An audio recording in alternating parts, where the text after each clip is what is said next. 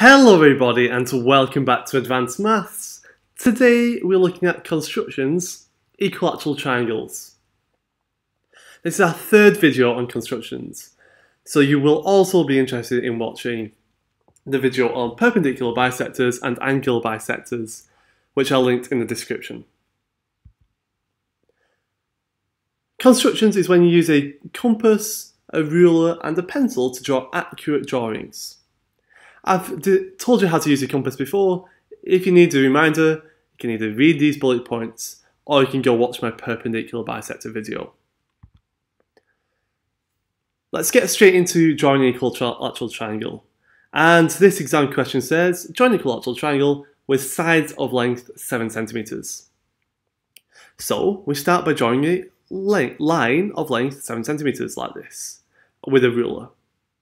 Remember that whenever we're doing constructions, we take our time, we do it nice and accurately, and we do it smoothly, we don't scribble. Now, we set our compass to be 7 centimeters. So you use your ruler to measure a distance of 7 centimeters from the point of the needle to the pencil, which is 7 centimeters away. Remember that the ruler starts at 0, a little bit further in, not at the end.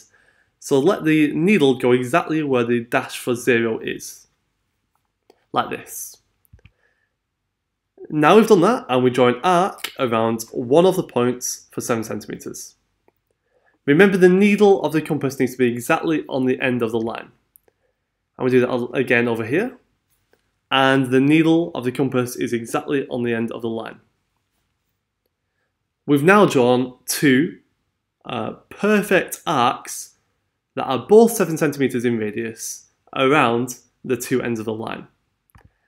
And we connect the two ends of the lines to where they cross over at the top, like this and like this. And that is a perfect equilateral triangle. You should always check your work, so just take your ruler and measure each of the lengths of the triangle to make sure they're exactly 7 centimeters long. I think it's really cool how you can make it so accurate with just a ruler, a pencil and a compass. Okay?